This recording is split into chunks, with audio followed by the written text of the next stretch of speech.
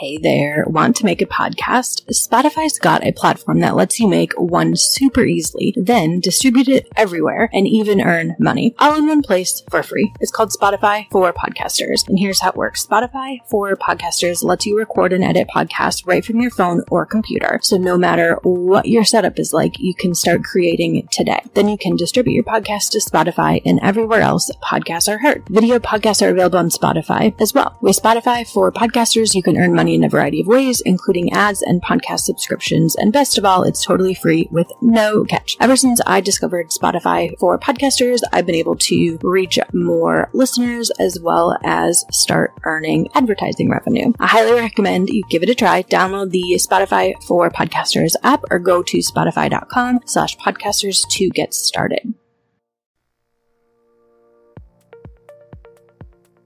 Hey everyone, how are you? I hope you are having an amazing day or evening depending on when you are tuning in. Before we get started today, I just wanted to give you a heads up. As some of you may know, I also have the Unpacking podcast, and from time to time, I'm going to have episodes that I feel people who are looking for career-related information can truly benefit from.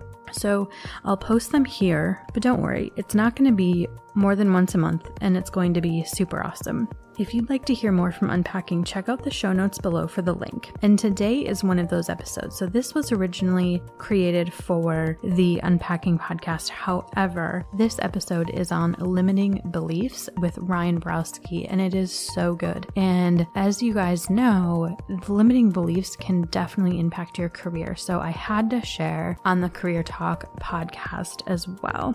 You are listening to the Career Talk, Learn, Grow, Thrive podcast, where we talk about all things career related, and I really just tell you how it is. I'm your host, Stephanie Dennis, and my background is in human resources, which is what I have my master's degree in. My passion is helping others and sharing my knowledge, so I created this podcast. And this is a good time to mention, this podcast does contain adult language. All right, guys and gals, so we are here with Ryan, and we are going to be talking about limiting beliefs. So Ryan, why don't you start off by telling us a little bit about yourself and why you are so passionate about limiting beliefs?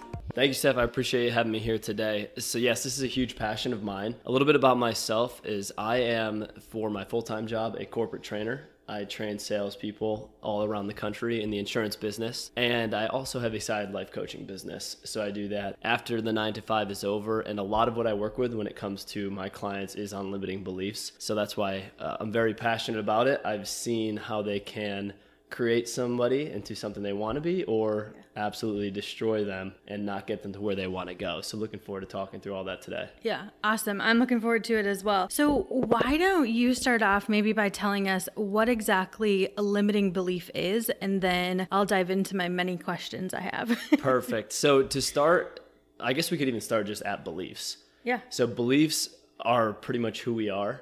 And like I said, they have the ability to create or destroy us. So we have very good beliefs, right, that are part of who we are, whether it was our parents who instilled them in us, or whether it is a friend or a relative. It could be anybody, or some type of media we've consumed. Yep. And those are beliefs that we want to have if they empower us. Yeah. And we'll talk about what is empowering, what is disempowering. Yes. So that's the ultimate, I would say, high level, is just the beliefs. Now, when it comes to empowering, I would define that as a belief that gets you to where you want to go.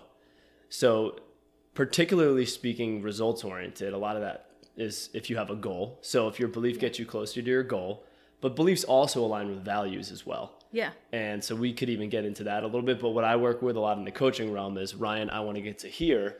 And all right, let's look at some of your fears, your doubts, your beliefs overall, and what is empowering you to get closer and what is disempowering you.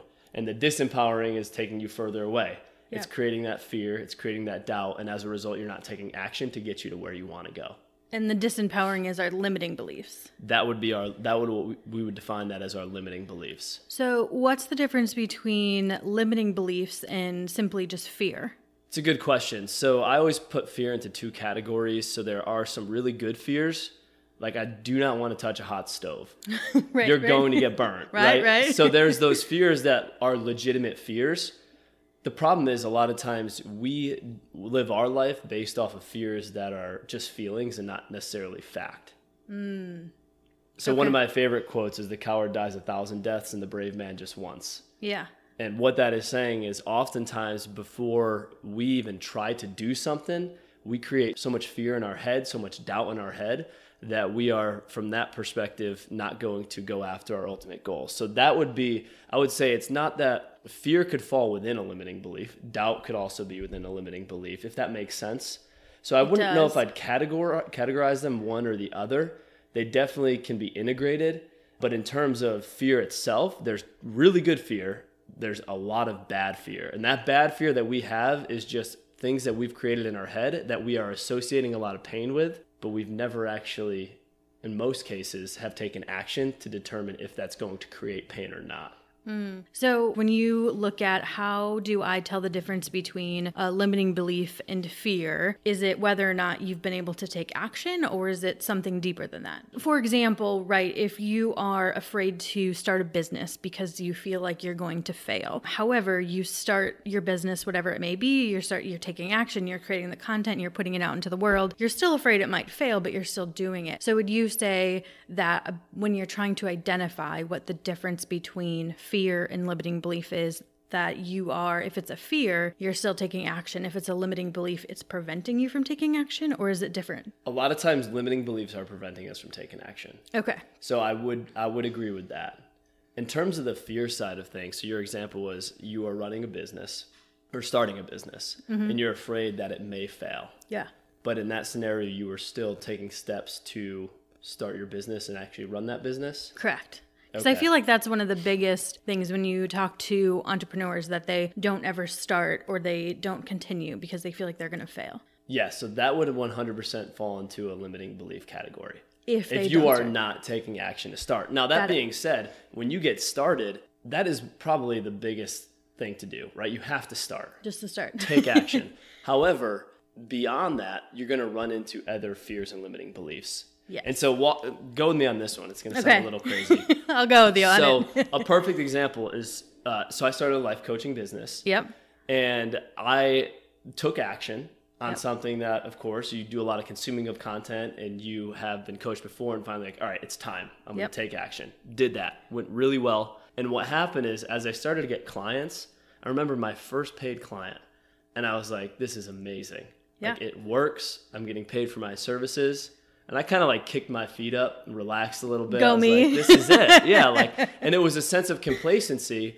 But I would also say beyond that, there were probably some limiting doubts that I had within me. Like, is this the max I can take this business to? Or is this as far as I should go? Have I proven what I should, or what I need to prove, that I can make money off my services? So if you look at it as like a thermostat in a room, if your thermostat is set at, say, 68 degrees, whatever you're doing, once you go beyond that, your body, your limiting beliefs is going to say, no, come back down to where you belong. So I'm taking action at that point. I've already started. I've gotten a paid client. I got to like 74 degrees and my natural instincts were like, no, come back down. You belong at 68. And that would be limiting beliefs. And I would say we could sit and capture those on probably what I felt at that time. So even though you take action, it does not mean that you're going to be essentially eliminating those limiting beliefs, if that makes sense. No, that makes sense. So how do you change your new room temperature to 74 in your example? Like, how do you raise the bar? You have to essentially, you have to raise the bar. So here's a good example. At a high level, surround yourself with people who are going to make you raise your standards. Like, if you want to see change, you have to raise your standards. Yep. And you can do that on your own, but it also helps if you're flying at the altitude of people who are at that level, right? Yeah. So that helps as well. So I was listening to this podcast and something came up and the guy who was hosting it said, you can consider that a side hustle when you make $25,000 a year in addition to your regular income. Okay. And I said, wow, like most people run side hustles as either a hobby, maybe they make $1,000 or so a month, and it's not a bad thing. I would still categorize that as a side hustle. That's what I was just thinking. But you want to surround yourself with somebody who says, no, make 25, we'll call that a side hustle. Ah, okay. Does that make sense? No, it makes total sense. Now my thermostat's going to be above 68, but if I didn't hear that, then I'm sitting here saying, I think I'm doing okay. So that's definitely more of a tactic, I would say. Surround yourself with people who are going to make you raise your standards.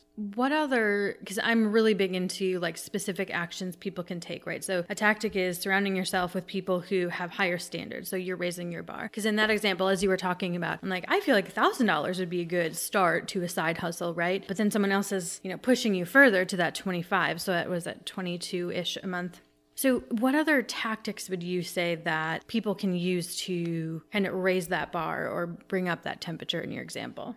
That would be an external tactic, I think, and what I find a lot of times when I'm coaching people is that a lot of it is internal in terms of it has to do with your identity. So when I talk about your thermostat, it's essentially your identity. So for example, when I work with somebody, I may find that they value people's opinions. Yep. And what they'll do is they'll have that need for love and connection, that need to make sure that they're building rapport. And so a simple example could be if you're meeting somebody, have you ever met somebody and they finish a sentence or they make a joke about themselves? Yep. Why?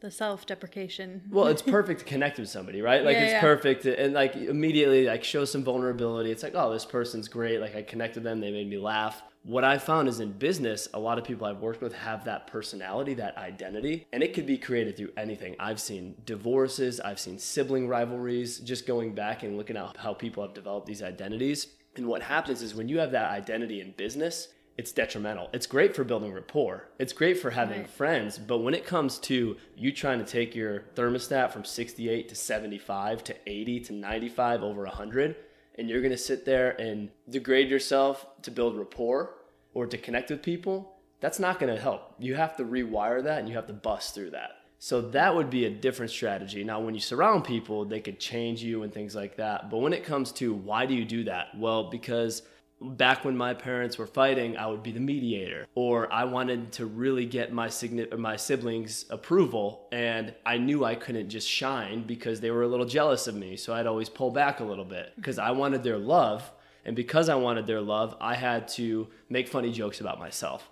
When you do that for 25, 30, 35 years, that's a hard habit. So unconscious. It's so unconscious. And then I have these conversations and everyone's like, oh my goodness, you're right. Okay, we've done 25, 30 years of this. Let's start with hour number 1. Right. Grab the lightest dumbbell you can find, and we're going to start changing that thermostat. Got it. Okay, no, that makes sense.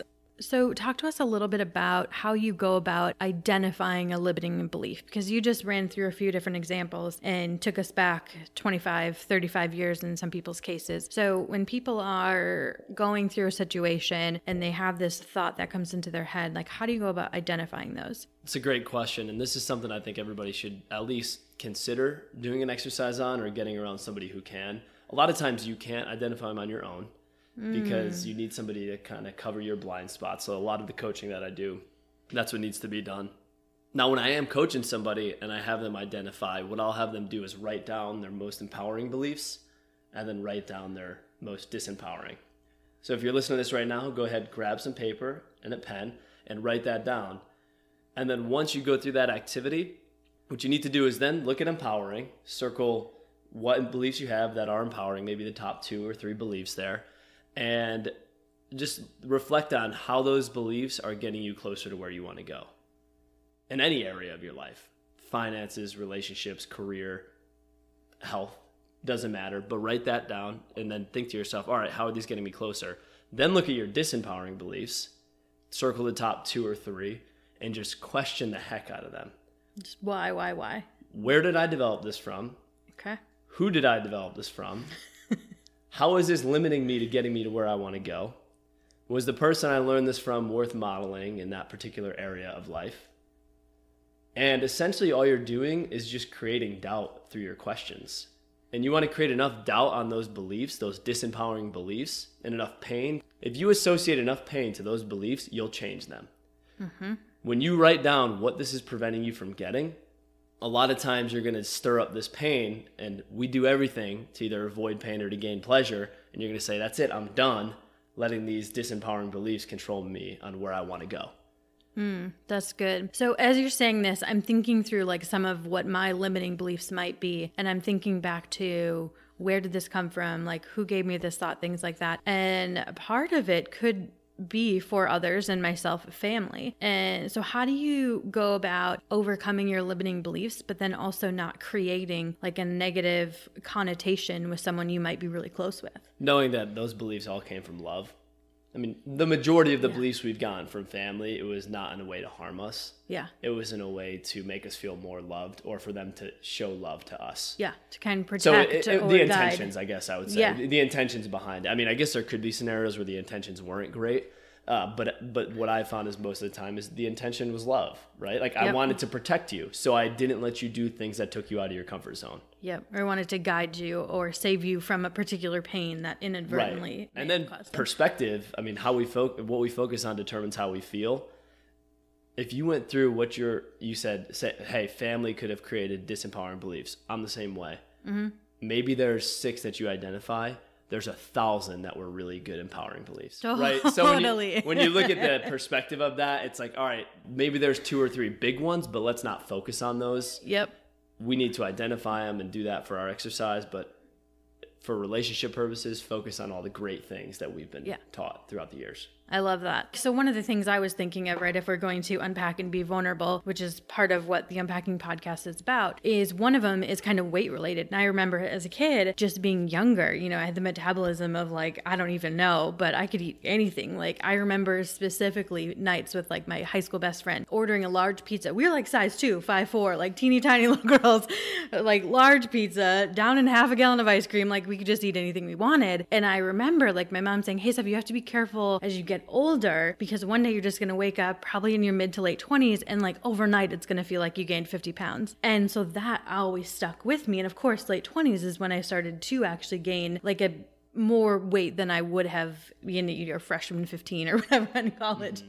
And so that was one thing when you were talking about limiting beliefs that kind of stuck with me. I was like, oh, and then I immediately felt like a little bit annoyed. Like, why would my mom say that? And then what you just said, right? Think of all the good things. It's like at the end of the day, my mom taught me to be a very independent, like badass woman. So it's like, who cares what your pant size is? Right. Which body love is a whole nother topic. But no, I love that. Just in case there's anyone out there who was having those thoughts that I will happily admit I was having. Well, and the other example of that is oftentimes you'll hear like, don't call your kids dumb. I mean, if you think about out of rage, like you have a bad day at work, we'll say that, and you come home and what are you, dumb?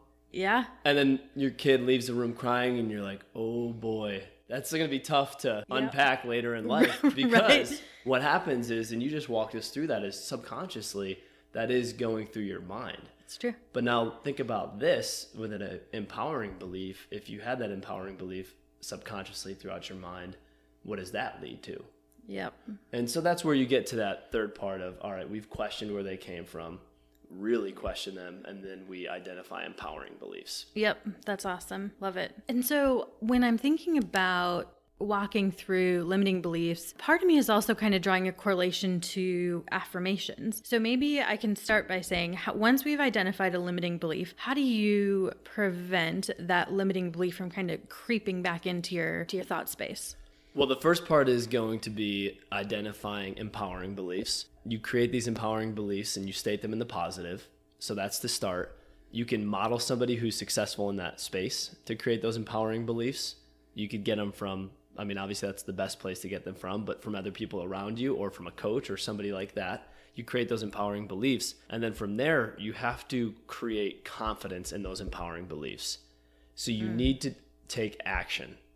Got it. Now, that doesn't mean that affirmations are irrelevant. Affirmations are important, but affirmations are only as important as the action that you take. I love that. I feel like that's a tweet.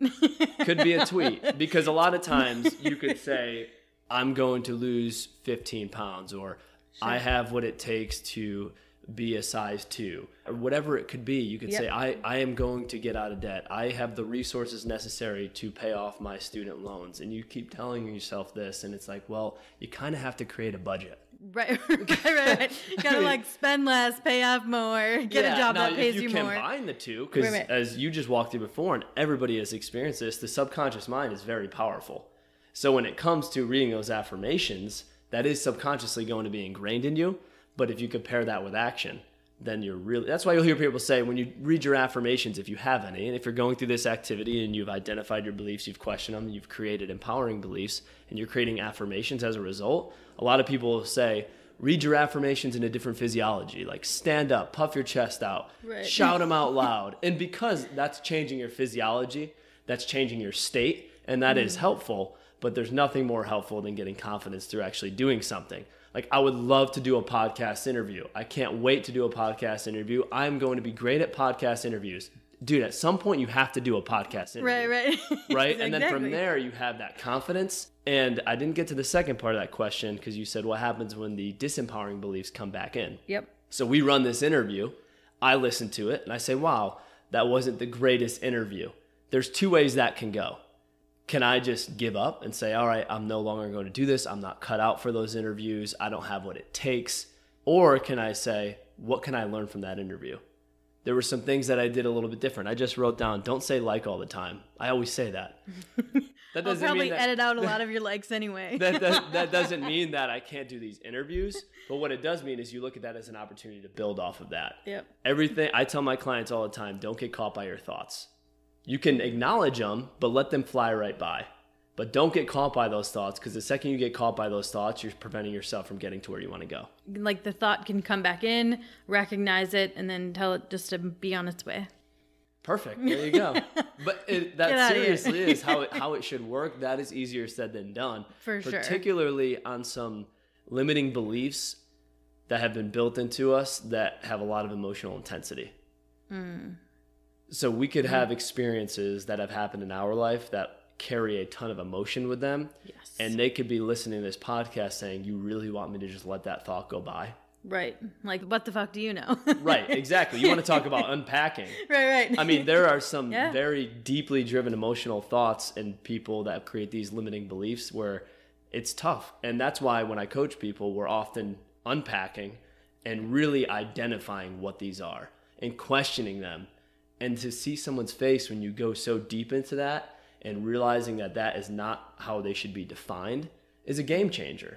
Yeah, for sure. So that brings up another question, because there is, like, my example was a little bit more, I feel like, surface level, but there's definitely, some more emotional type of limiting beliefs that people have. So how, if people are going through this exercise on their own and they haven't yet, sought the help of a life coach or someone who can assist them in that, how do they kind of go through the exercise and go through the process, but also be sensitive to the fact that there is a lot of emotional weight behind it and kind of care for themselves in the process, if that makes sense? That's a really good question. So to start, I would say it really depends on where you want to go and what you want to get.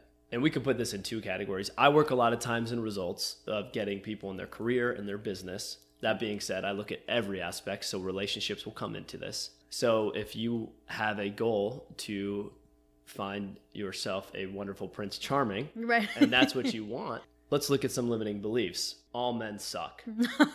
Right?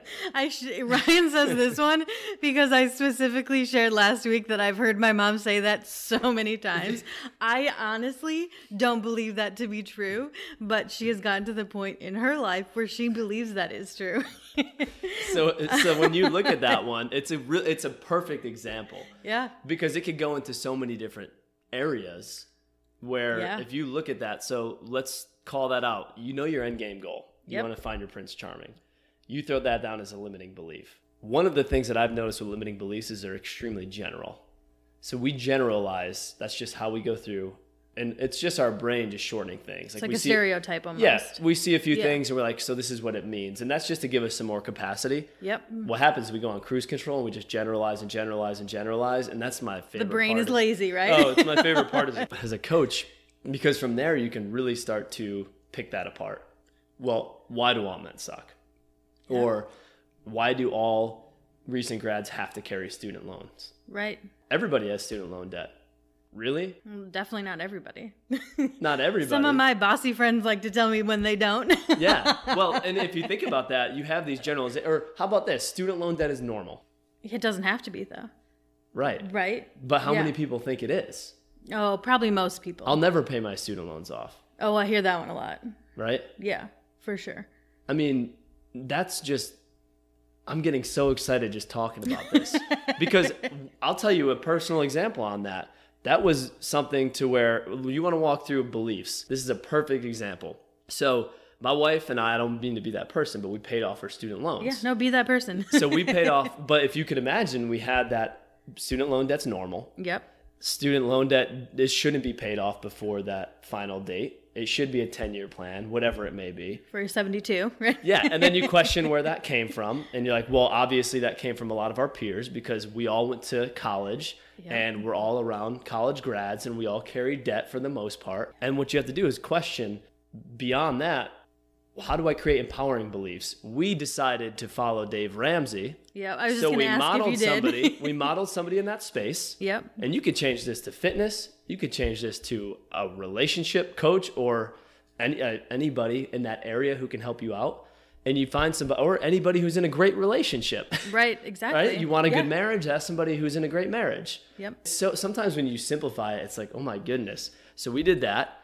And then all we did is create empowering beliefs. And we took action and we made one payment, we made 2 payments, 3 payments, bigger and bigger. And next thing you know, it was gone. It was that 4-step process, as simple as can be. The biggest thing that drove us to action on that, though, as I said earlier, was we do things to either avoid pain or gain pleasure. When you look at the interest on student loans, it's painful. It got to a point where payments were actually not helping the balance. Right. And we both looked at each other and said, we've had it. So when people say, how do I get out of debt? Or when I'm talking to people, because I'll coach personal finance as well, just from my experiences, I'll say this version that I'm talking to is not going to get out of debt. Let's talk next week and I'll let you know maybe if your next version shows up, if you'll get out of debt. Because it really takes that, I've had it, I'm sick of it. That's leverage, that's doubt, that's questioning your beliefs and saying, this is going to be out of my life. Yep. No, that makes total sense.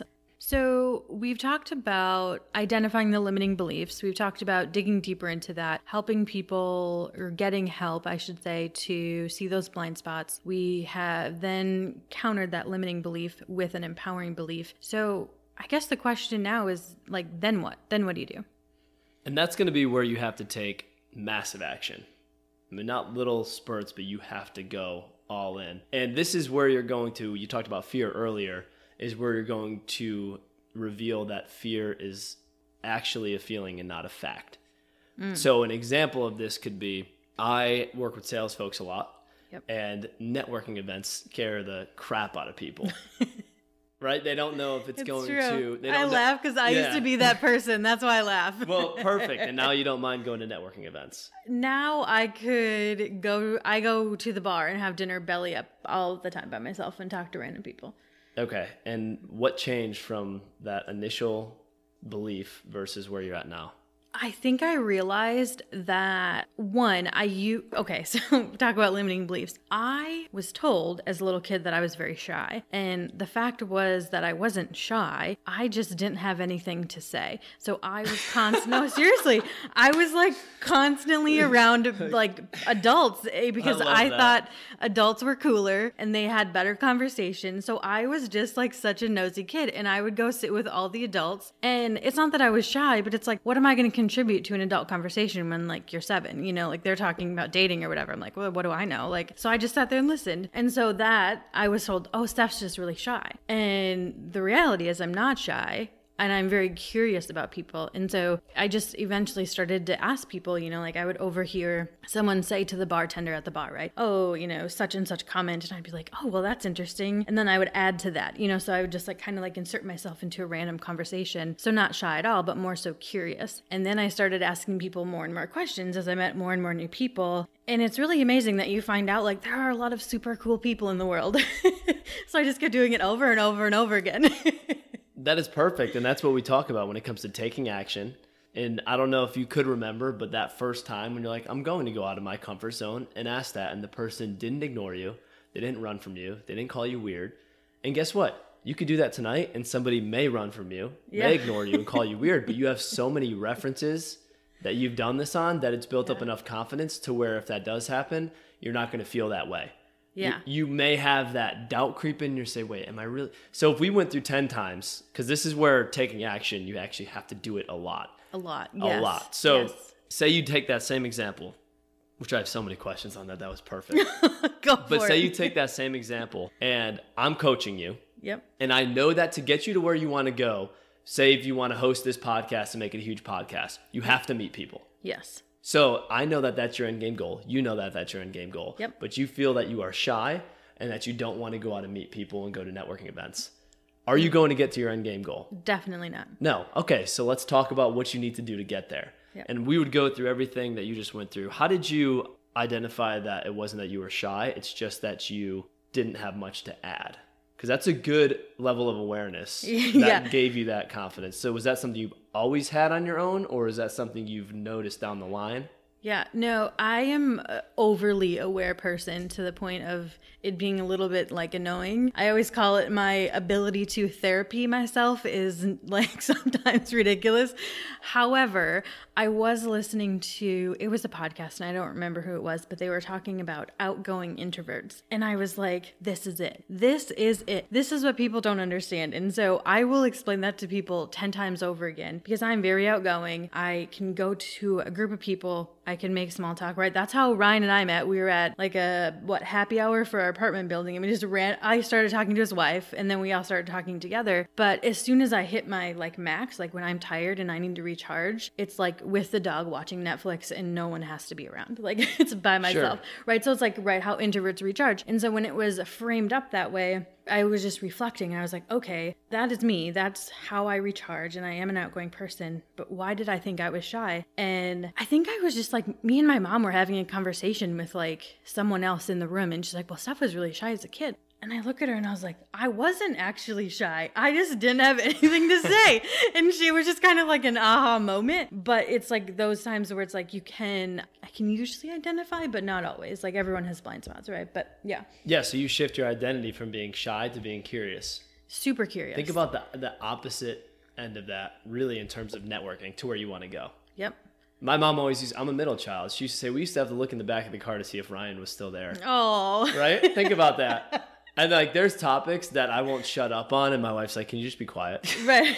So it's like, so how does the is he in the back of the car still here versus, right? I'm gonna need you to just quiet. Like, can we just watch Netflix or something? Right. When I'm so fired? Yeah. So, but that again, that's an identity shift. And once you get congruent with your identity, your beliefs will follow with that, and then to where you want to go, look out. Yep. I love to tell people the most powerful force in the world is being congruent with your beliefs, your identity, and your mission. So how do people know what their identity, I mean, your beliefs, I feel like you just naturally know, right? But how do people know what their identity and their mission are? Well, the mission is definitely probably another podcast. I was hoping you had like a quick elevator pitch we can just add in. So we could go through let's start with identity. So when it comes to identity, if we look at your example for identity, we could look at the fact that your identity was that you were a shy person, right? That's what I was told. That's what you were told. Yep. And so, well, that was your identity, essentially, before I realized I wasn't. It. Right. Yep. So that was just a shift in that identity. When you realized it, you just called bullshit. Got it. And then you went through that. So that's an identity shift. So like the thoughts you own about yourself is your identity. 100%. Got it. And identity could be good or bad. I mean, Yep. if you look at identity of some of the worst people out there, that's their identity, right? And that's could be a product of their surroundings. Like my identity could be I am in a gang, or that's your identity. Right. My identity is I'm wearing a football jersey. That's my identity. Right. Like you see these people who retire from sports and their identity is stripped. True. And that causes issues. A lot of times it's because their mission isn't big enough. So when you look at an athlete and they retire and all of a sudden they go into a depression and they look to supplement their needs that they had that athletics filled, or even a college athlete, and then all of a sudden they can't connect with people, all of a sudden they can't find their uncertainty that they want that came with athletics, their love and connection, their significance. That's a serious identity crisis. Yeah. So when it comes to the mission, every time I work with somebody, I challenge them to think massive, think big. Perfect example. Tom Brady is on a mission right now, and he has a company called TB12 Sports, and TB12 is all about empowering athletes all over the world to be the best version of themselves and avoid injury. Because Tom is like 75 years old and still winning Super Bowls. Is he really so? He's not 75. He's I don't know anything about Tom Brady. He's 45, but Got this it. could relate to anything. Oh, This could relate to anything. He might not be 45, but he's in his 40s. Okay, fair enough. So when he retires, say he goes down with injury tomorrow and he has to be done with football. He's living more than that. He has his new brand. He's going to empower athletes everywhere. He's already started. LeBron James is more than an athlete. That's his identity. He hashtags things on Instagram with it. Right. That's essentially saying when my athletic career is done, LeBron's just getting started because I'm more than an athlete. Got it. So when I coach people, I think, let's get big. Let's think as big as possible. And then from there, let's get your beliefs and identity to align, because once those are congruent, watch out. Like once you realize that you want to build a massive podcast and you have this mission and you know that it's going to take networking to get there, and you know that you are not somebody who's shy. In fact, you're somebody who's curious. And by the way, curiosity is the best way to connect with people because you're not going to be talking the entire time. It's true. Right? Because people hate to listen to you talk about you. Exactly. Yeah. Well, look out. Like who's going to stop you? Nobody? That's where it gets. Now you want to look at the other side of that equation, and I see this too. Say you are the child who needs to be the center of attention. Who would you rather be? Not that kid. Because at a networking event, you're just going to walk around the room and talk about yourself. I've seen those people at networking events, and I am very curious, but not curious enough to engage. I feel like you need to know when to engage and when not to engage. Could you now see how coaching is a profession? Right? Well, I mean, when totally. you think about this, when you think about dealing with, 50 different people, 50 different backgrounds, 50 different experiences, more than that, but like parents telling them different things, that's just going to create so much opportunity to rewire, get people to where they are. Now, going back to taking action, you are extremely confident right now. We said if you were to walk out and somebody ignored you, you probably may have a little unconscious thought about being shy, but you're going to get over it pretty quick. If I was coaching you and I challenged you on that because I know where you want to go, and I said next Tuesday I want you to go to this networking event, and you go to that networking event and you have this that is super creepy. I actually have a networking event Tuesday. Okay, perfect. But this isn't a good example because I'm the host, but that's okay.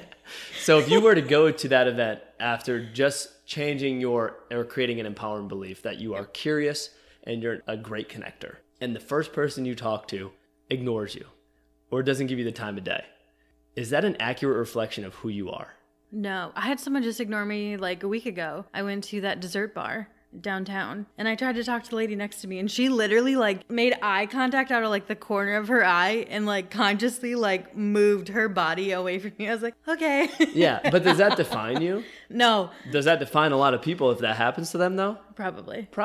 But it could be somebody, you've all been to networking events, like, I got to get to that person in the corner of the room. Yeah, Steph, good to see you. All right, I got to go. Or they're on an agenda, or maybe they had a bad day. Like, you don't know what it could be. Yep. But that is what happens. So when it comes to taking action, we would tenfold that. It's similar to rejection in sales. If you only call 10 people, you're going to be hurt.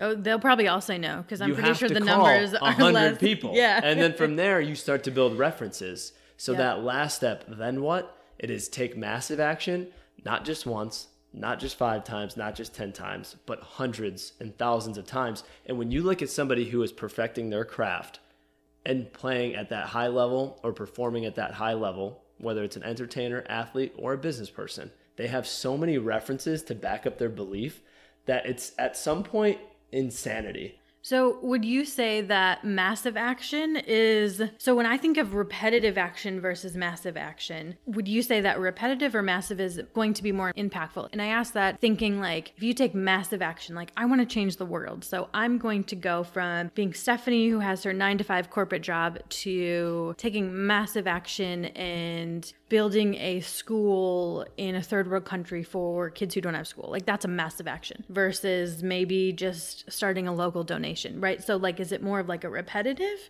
or something big in terms of the action itself? I think a lot of that depends on where you're at. So if you're in a spot where you are going to build a school, but you are maybe have a ton of resources and it doesn't seem that far off, then that's probably going to be massive action for that person. Is all right, you're here, we're going to take the leap there. Got it. When it comes to if you want to build a school right now, massive action could be, who do you need to connect with in the community that can educate you on what it takes to build a school? Okay. You're just taking smaller steps. It's all relevant. And maybe that question comes in the same way for that other example we just talked about. But for example, massive action for you right now would be go to 10 networking events in the next month. Sure. The Steph that thought she was shy, massive action is go grab like coffee with action. one person. Yeah. Right? You see how that works? Yeah. That would feel like massive action as well when you're saying I am a shy individual. So think big, start small is typically how we work. It's just a matter of what's your definition of small. Like LeBron James just built a school in Cleveland, Ohio, like that with his foundation. But that's very likely for somebody who has that amount of resources. Say probably millions. And things like that. Right. So that works. But let's just take that down to the scale of, okay, I want to have coffee with one principal and talk about how that could impact a school, like that could impact a community. Got it. So limiting beliefs, turning them into empowering beliefs, turning that into your identity, which is the thoughts you own about yourself, and then taking that to taking action, and then thinking even bigger, right, as your mission. So I feel like taking action is kind of like what you're doing on the daily or the weekly, but then your bigger mission is like, what's your ultimate end goal? And like, how do you recommend that people look at that? Because I think like, if I was to say, what is your dream goal, right? Is to create, this massive media company that can help people improve their lives. So that's way beyond a successful podcast, right? That could be in all sorts of different forms. So like, how do you say, that's a good mission, or I need you to dream bigger? Does that make sense? Yeah, that does. So you're essentially asking, is this big enough for a mission? Just in general. So like, I'm already telling you, when you said that my mission is to create like a successful podcast and to do that, right? So like in my brain, I'm always thinking it's bigger than that. Yep. Yeah. But I know there's some people who can look at that and be like, oh my gosh, one successful podcast. And I'm not saying that that's not a good thing. That's an amazing thing. I guess like, how do people know if their dreams are big enough? Like if the mission is big enough? They don't scare you. That's fair. I got it. You write down a mission and you feel extremely comfortable. You're like, yeah, I can do it. No problem. 2019, done. I'm going to strive to be clean and shower 3 times a week. I don't know. But like if you go through that and you don't sense some type of fear or just some type of, if it scares you or anything uncomfortableness, you have to be a little uncomfortable. If it doesn't make you uncomfortable, it's not a big enough mission. So that is going to be where you start to say, how big should this be? Yep. And then from there you can pivot too. Missions can change and things like that, but to at least have that target to hit, because if you don't have that target, you're not going to hit anything. You have nothing to aim at. And then from there, it's very difficult to implement that process we just talked through if we don't really have anywhere to go. I don't really have a reason to get out of my comfort zone and meet somebody for coffee if I'm shy. Right. Why would I do that? I'd rather sit in and watch Netflix, which, by the way, if you're happy, is perfect. Totally. You don't have to do it. Totally. I think that's a good point. 100%. You don't have to do that. That's why we talk about where do you want to go? Well, now I have some leverage as a coach to get you off your ass. Right. But if you don't want to do that and you are the happiest person alive playing Xbox, Fortnite? Right. Do it. If that's a sustainable model and it keeps you happy.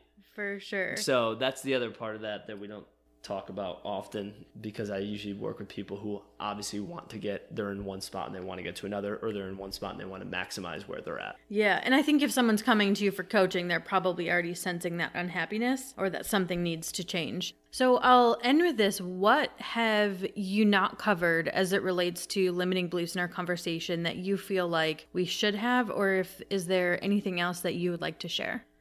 Yes, I would say, well, we kind of talked about it a little bit. So we talked about congruent identity. This is something I'm passionate about as well as incongruent identity, like Instagram. So when it comes to people and what they share on social media, they will have different identities. Oh, man. And that's a big one that comes up as well in terms of not being happy. So a lot of times you'll see people living their Instagram social media life. And when it comes back, and people have heard this before, so this is nothing new, but I think in the context of our conversation, it may have a little bit more power to it. Okay. So we talked about the power of being congruent with your identity and your mission. Oftentimes when you see depression and unhappiness from people, it's because on social media, they're living one life. Maybe their core values and beliefs are over here, and there's no congruency with their identity and where they want to go. And that's dangerous. So that's something that I work with a lot of times with people, and that's pretty quick to call out, but that goes along the lines of stop caring what other people think. Yeah. If I had $1 real. for every time I've said that. And in fact, the day you stop caring what other people think about you is the day your entire life changes. It's very true. Because when I work with people on career, finance, when you're trying to get out of debt, you're not wearing the nicest, newest clothes. I was going to say, you ain't doing nothing fancy. You're eating in a lot, right? You're saying no to bars and restaurants. Having a lot of tacos. But if you care what other people think, you're not getting out of debt. So something we haven't really talked about a ton here today, but goes through everything: personal finance, relationships, career, business, leadership, impact. You really have to have that point where you say, I don't care what other people think. Yeah. No, and not to be arrogant. No. But no, you have to not care though. Like I remember when I kind of came to the realization, I think it was probably like mid to late 20s. And I'm like, what if I just didn't give a shit? Like Susie Sue over here doesn't like my hair. Don't give a fuck. And you know what I mean? Like, I don't care. Yeah. Like, yeah. And like, cause I don't remember what the exact thing that happened, but someone made like a negative comment towards me. And I'm like, and it was like, I don't even know. It, in my opinion, had no like justification, but I was like, and like, why are we talking about this? Right. Like, go away. Yeah, but that's what happens when you have a bigger mission. Totally. And Tony Robbins always says, he says, don't major in minor things. When you don't have a big mission, it's very easy to major in minor things because there's nothing else to focus on but minor things. But when you have a big mission to build a media company that impacts people, you don't have time. You don't have time to care. When you want to get out of debt in 2 years, you don't have time to argue with someone why you can't go out to eat. No. You're just not going. It's no different than parenting. Right? And I'm not even a parent, but I would imagine if you want, like, no, you're Mom, not going out why can't we do tonight. this? Because I said so. Because I said so. And it's like, you take that stance with your kids, but then a peer comes to you and all of a sudden you're shaking in your boots because you fear that they're going to think of you some way. Yeah. No, it's true. And then, so when it comes to the minor things, now when it comes to the major things and someone says, Steph, I built a company and this is what my company does. And you say, I don't give a shit. No, you wouldn't say that, but that's where you look at it and you say, all right, where's the line on that? Who do I not have to care about? What do I not have to care about? What should I care about? Why does this sound so simple? It's not simple, but it sound so simple when we just talk about it. As you're talking about it too, and I think that's a good point, is like I think there's also a line when it comes to not giving a shit what other people think about you and what you're doing, but also being respectful, right? And so, you know, when whoever this lady was made a negative comment about me, I easily could have been like, screw you, you're blah, blah, you know, and like fired back, and I'm like, okay. You know, like, and just walked away. Like, right. I gotta go. Yeah. You know, like, I remember when I first moved to Southern California, I went to Target in, like, the upside down, terrible, didn't even try to make it a messy bun, like, didn't give a shit. Sweatpants, old t-shirt, and flip-flops. And all of those Southern California stay-at-home moms looked at me like, what the hell? And I was like, I don't care. I need water and dog food. Like, I have shit to do. But, like, I counted, like... Because I said so. Like, yeah, over, like, 5 people who are just gawking at me. I'm like, why do you care so much about my man sweatpants? Like... Right. Like, really, with the Lululemon yoga pants, like, I just don't care. I don't want to wear those yoga pants. It's like it's the whole block out the haters thing. I mean, totally. we've been around this for so long, and to hear that, and that's something I'm definitely passionate about. That comes up a lot of times in coaching conversations. The other thing, I work a lot with career and helping people find what they're good at, what they're passionate about. If they're unhappy, I try to make them happy in their career by just asking questions so that way they can discover it. And a lot of times that does require a career jump, maybe an income decrease, or maybe you get more income as well as part of that shift. One of the things that I pride my coaching on is creating that bridge between where you're at and where you want to go. So there's a lot of people out there on social media who will say, just go and do it and jump. and there's truth to that, but there's also a lot of validity in, I just spoke to somebody last week who, as of yesterday, is officially an entrepreneur. It was his last time working for that company. Wow. And he saved up enough income to get him through the year. That's awesome. Well, let's talk about how to get you on a financial plan to do that. Yeah. Actually, his was 2 years, which is pretty damn impressive. I was going to say, so now you have a runway. Exactly. I could talk to another person who was like, well, I just hated my job and I'm quit and we'll figure it out. Good luck with that. Sure. I mean, there's people out there who have done that. Sure. But let's play the probability here. And now I may be coming off as a practical life coach, but I'm here to set you up for success.